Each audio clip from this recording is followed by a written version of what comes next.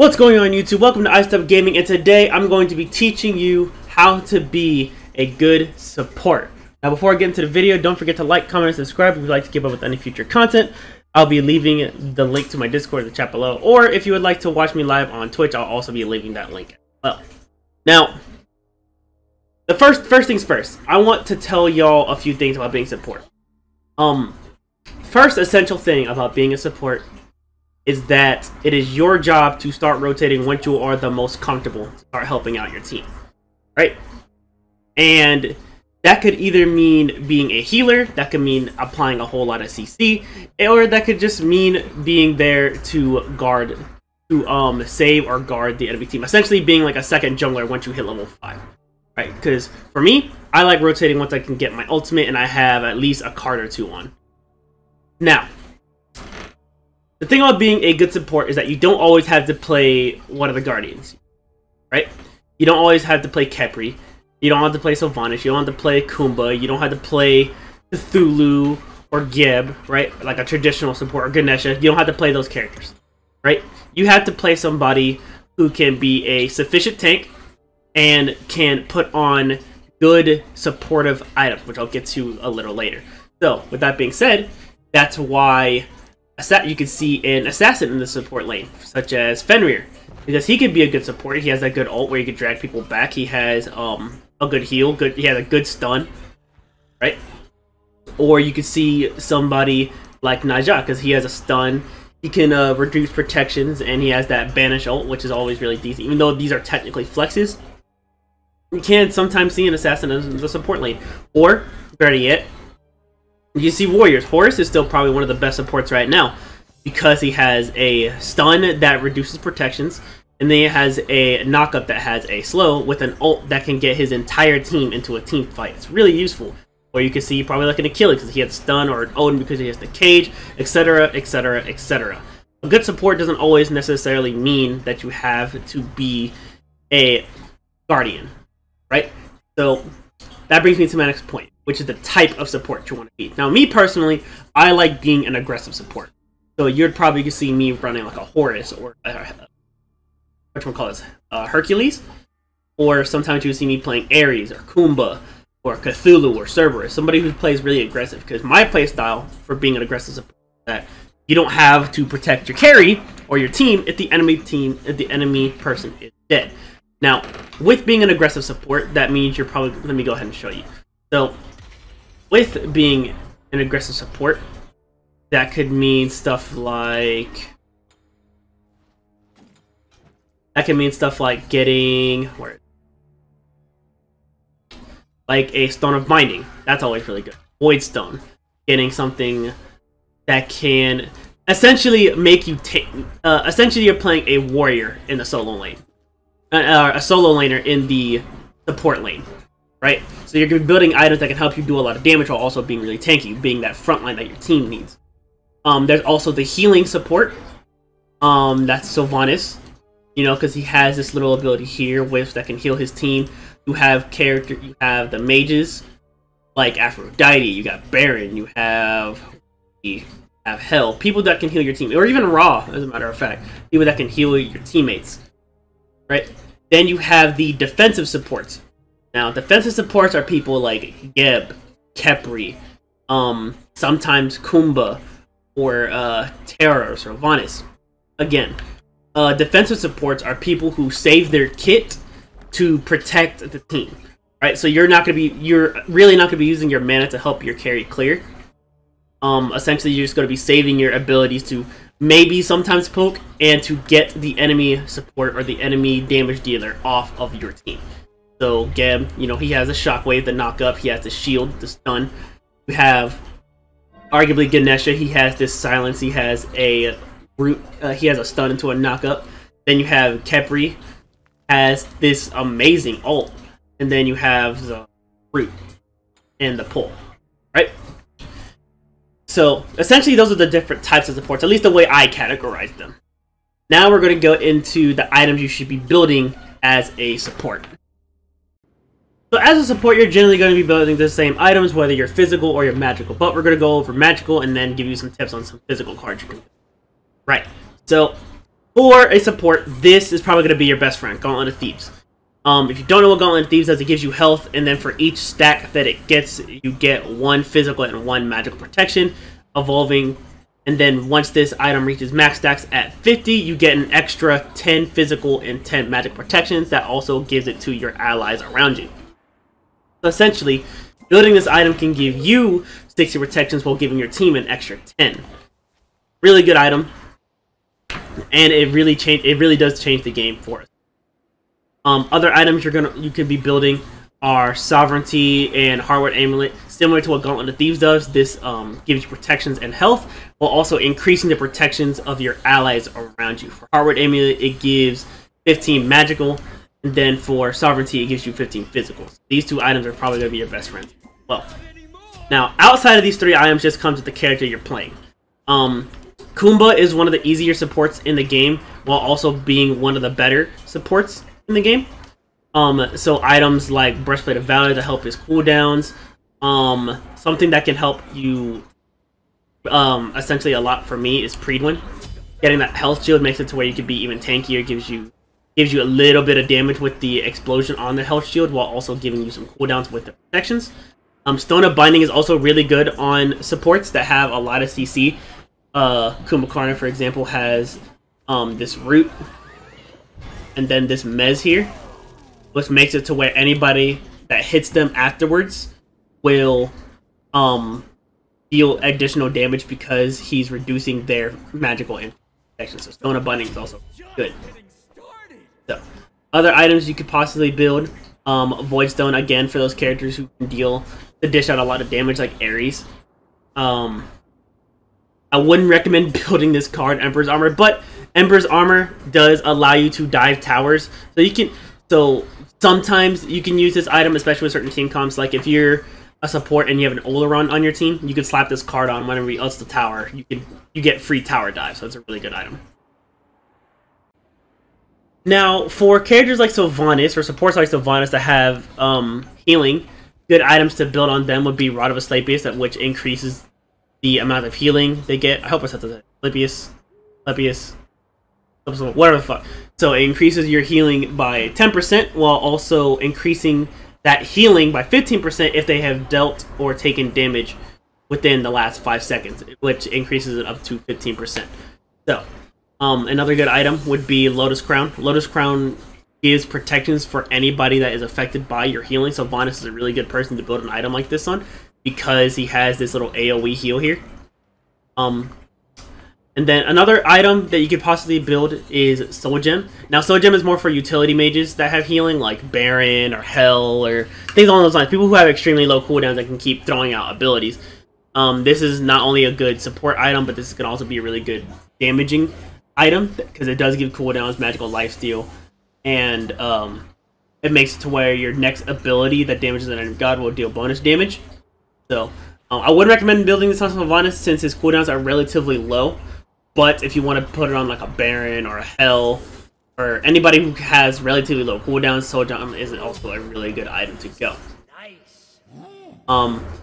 2 more items that I want to talk about is Ethereal Staff and Gem of Isolation. Let's start with Gem of Isolation. Gem of Isolation is good on characters who have a lot of tick damage. Sylvanas can kind of use this, because his wisps deal damage every second for 5 seconds, and then he has this little root, so once they come out the root they'll be slowed, and then if you hit them with this ability here that pulls them back to you, they'll be slowed, so it makes it incredibly hard for them to get away. And then you have Ethereal Staff, so whenever you hit an ability, you steal their mana and a percentage of their health for 45 seconds, which is good. Here's the issue with those 2 items. So these 2 items are mostly meant for either the mid laner or the solo laner. As a support, you need to be building items that benefit your team. Building Gem of Isolation kind of benefits your team, but honestly, you're not really going to be using a lot of supports who need this item, Sylvanas included. And Ethereal Staff is okay for stealing stats from the enemy support or the enemy tank, so it's really strong. But this does nothing for your team. So I would not recommend going towards these items However, if your team is lacking a little bit of damage, it's okay to sacrifice maybe one card, but don't look at this. But don't always try to do things like that. You need to put a little bit more trust in your team. I know it's hard, but building the items will do nothing for your team, so I would recommend staying away from them. So there are 2 more items I do want to talk about, and that's Relic Dagger and Hide of the Urchin. So, Relic Dagger is an amazing support item. Well, if you don't know, Relic Dagger gives you 300 health, 10% cooldown, and 7% movement speed, but your relics have 40 seconds cooldown reduction. That alone is very, very strong. So you can pop upgrade a barrier or a lot more. You could pop sprint earlier. You can pop horrific emblem more often. You can pop. I would recommend not using this, but you can also pop Cursed Ankh a lot sooner. Upgrade Cursed Ankh. These items are staples for, or these relics are staples for sports, and being able to spam these a lot sooner than you usually can is very good. Imagine an enemy team of healers that can't heal, and then they take more damage if they try to heal themselves a lot more often than not. Imagine being able to slow the enemy team more often than they can deal with. Like, this Relic Dagger is an amazing item. Now, Hide of the Urchin kind of falls in the same place as Ethereal Staff and Gem of Isolation. However, the only reason why I would recommend building this item over others is because it makes you tankier for your team. So you don't instantly die against against a team who's throwing everything they have at you. Now, over this item, I'd probably build a Predwin, just because even though it gives less protections, it does give cooldown reduction with that gigantic health shield. But Hide of the Urchin is a good item to build if you're not sure what last tanky item you want. So now that we talked about that, there are some items that I recommend you never build. Right? And there's quite a few. So, if you're playing a support, something that you need to realize that it's not your job to do damage. It is not. Your job is to help your team in team fights. That's what it is. And to do that, you need to be able to give auras. You need to be able to you don't need to be able to heal, but you need to be able to get people off of your team. You need to have really good a really strong ult. Like, your ult has to have a knock up, it has to have a banish, it has to hit the entire team, it has to have a stun, it has to have something that benefits your team really, really well. So, in the note of that, don't be building Rod of Tahuti, don't be building a ring, don't be building freaking, like, Spirit of Magus, don't be building Spirit of Desolation, Obsidian Shard, don't be building Staff of Meridian. Essentially, stay away from this entire tab. The offensive tab. Stay away from it. Unless you're looking for specific cards like Voidstone and you have no idea how to find it in, like, the defensive tab. Or if you're like me and you're trying to find, like, Rod of Asclepius, but you don't feel like going over the defensive and looking through health, and you get this instead, and go here instead, stay away from this tab. Another thing I want to talk about are relics. Now, I mostly play Conquest. So, I'm using relics and items and characters that are usually good for Conquest. So, on that note, let me show you something. Let me show you a relic, if I can. You see this item right here? Do you see this? Stop getting this. Stop using Meditation Cloak. This is not a good card. And let me tell you why. There are a couple reasons. The first reason, anti-heal. Most of the time, if not all of the time, the enemy team is going to be building a lot of anti-heal, depending on your team comp. Now, you can probably get away with it if you have nobody on your team that heals, but more than likely somebody's going to be building some kind of sustain, so people are going to be getting anti-heal to deal with it. I.e., if you're playing against a Baron, or a Hell, Aphrodite, or a Hades, the enemy team is going to be building a lot of stackable anti-heal. They're going to have the Pestilence, they're going to have the Brawlers, they're going to have the Divine, they're going to have the Toxic Blade. So, half of this item's utility is already gone. Because that health that you get is so severely reduced that the card becomes useless.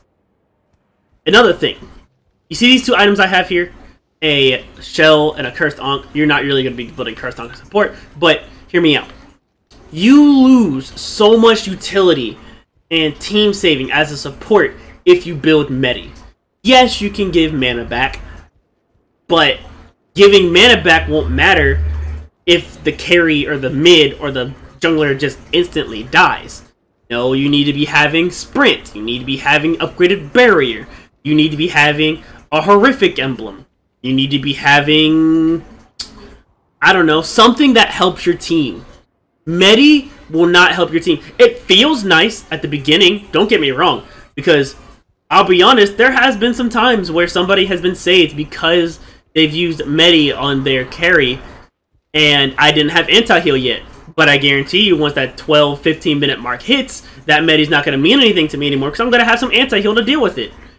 And it's just stay away from this item. This item is not for you.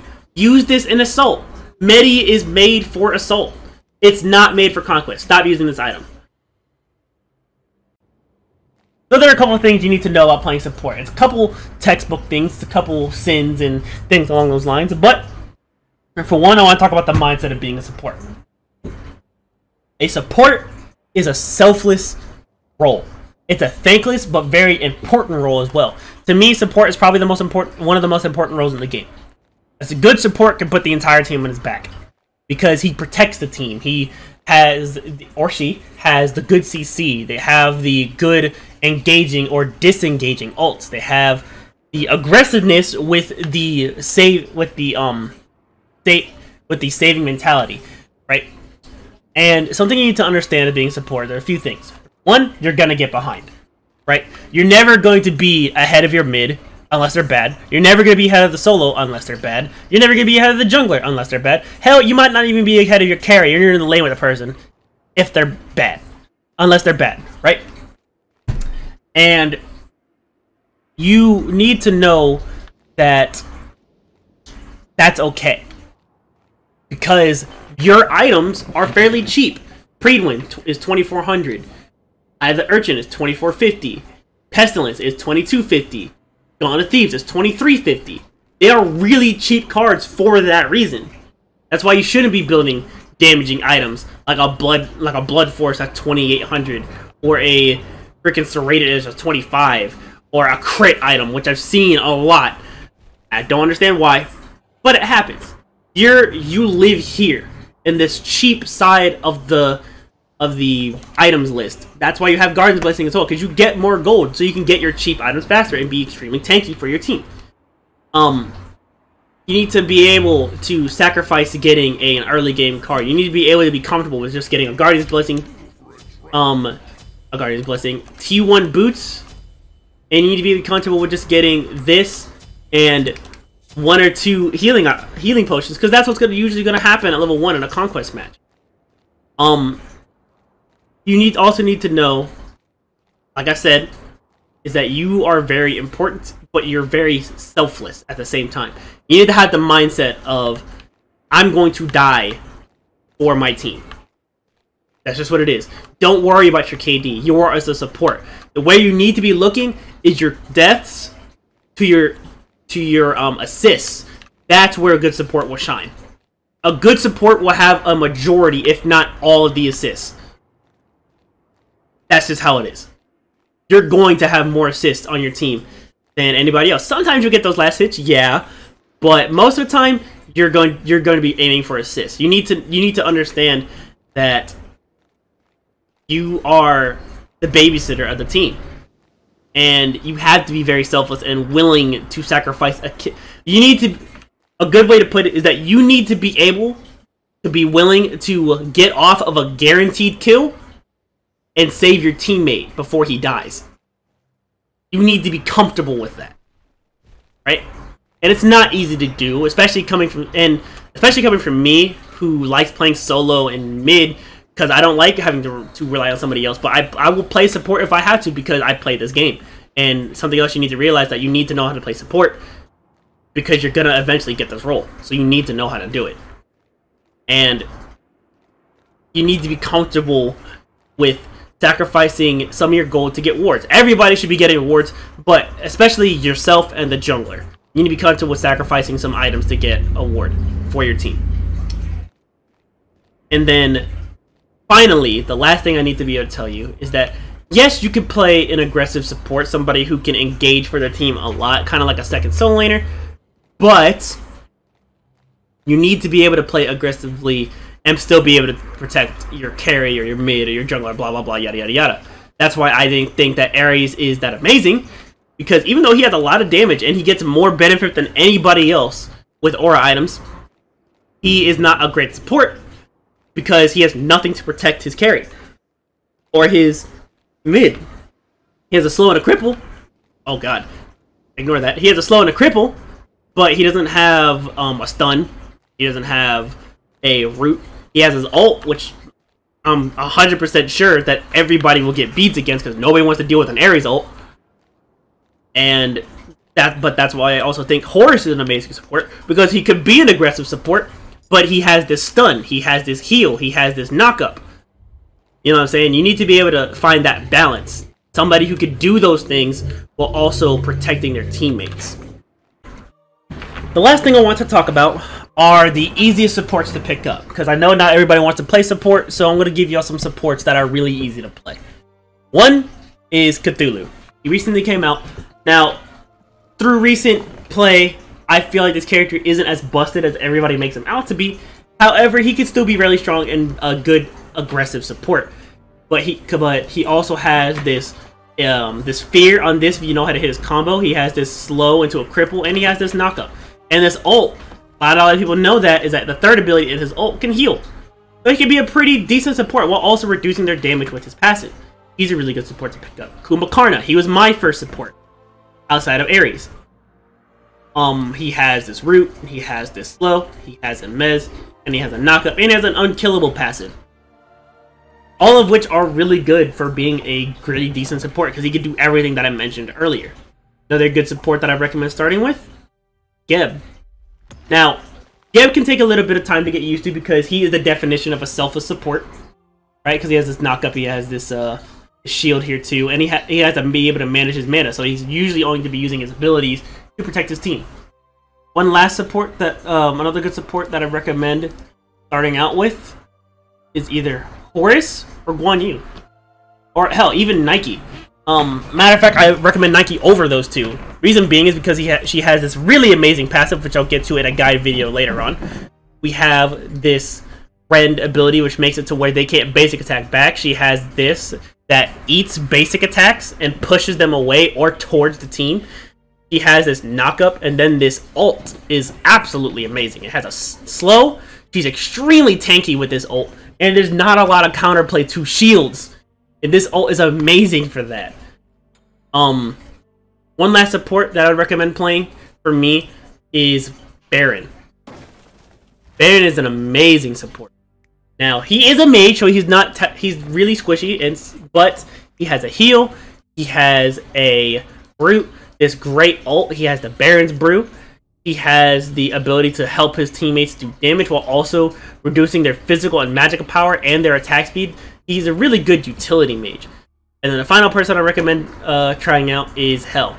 Now, Hel may not be one of the easier supports, but she does have a slow, and she does have all these cleanses and heals and stuff. So if you're looking for somebody who's a little bit more difficult, I'd recommend choosing Hel as well. Now, if you have any other questions with this role, don't forget to like, comment, and subscribe, and leave them in the comment section below, and I'll get to you as soon as I can. If you have any video ideas you want me to do for you, I'll also be taking those as well. Without further ado, I'll catch y'all later.